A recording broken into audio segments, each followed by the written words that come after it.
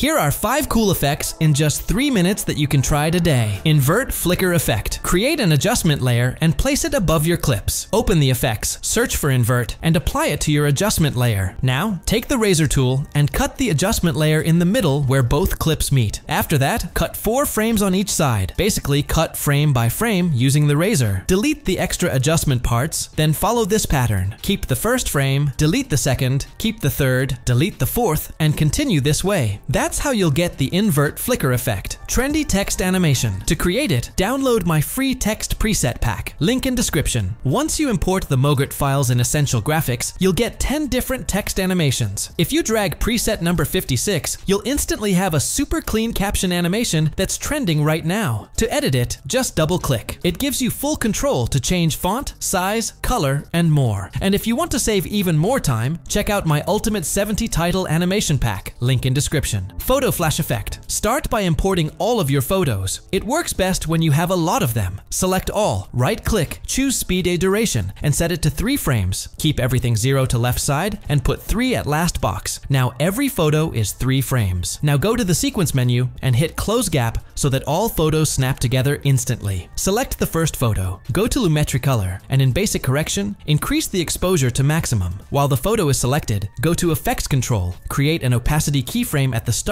with default value, then another one at the end with value 0%. Now select both the opacity and Lumetri settings from Effects Control, then copy them, select all other photos, and paste both effects using Ctrl-Shift-V. And just like that, your photo flash effect is ready. If it feels too intense, simply select some random photos. Right-click, choose Remove Attributes, and hit OK. To make it even cooler, nest all photos. Then in Effects Control, add a scale keyframe starting at 100 and another one at the end around 110 to 115 for a smooth zoom-in effect. Flash Transition. This one works amazingly for music videos. For this, I'll be using my free transition pack, link in description. First, create an adjustment layer and drop it above your clips. Place your playhead at the middle of 2 clips. Since this transition works best at 30 frames, move 15 frames forward, make a cut, then move 15 frames backward and cut again. Delete the extra parts, leaving only a 30 frame section. Drag and drop the Flash Transition preset onto this adjustment layer. You'll instantly get a clean flash transition. If needed,